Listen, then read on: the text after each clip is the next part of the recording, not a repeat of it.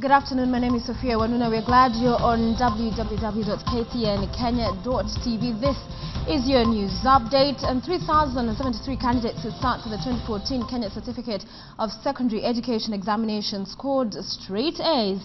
This is an increase from last year's 2,722. However, the Education Cabinet Secretary Jacob Kaimenyi lamented over the high number of students who have dropped out since Form 1, also raising concerns over the rate of cheating during examinations. That the dropout rate of students in secondary schools still remains a challenge.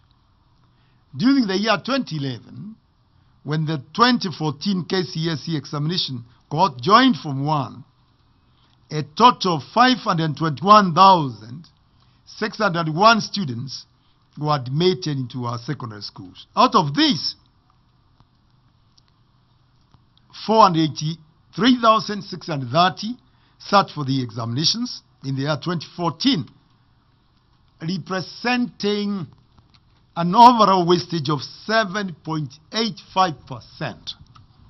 From 3,812 candidates, that is 0.8%, in the year 2013 KCSE examination to 2,975 candidates.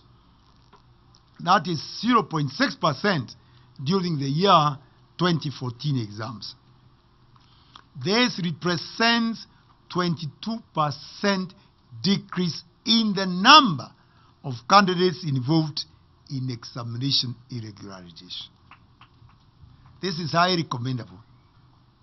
The number of examination centers again involved in the vice in 2014 stood at 2.2% compared with the 2.6% in 2013.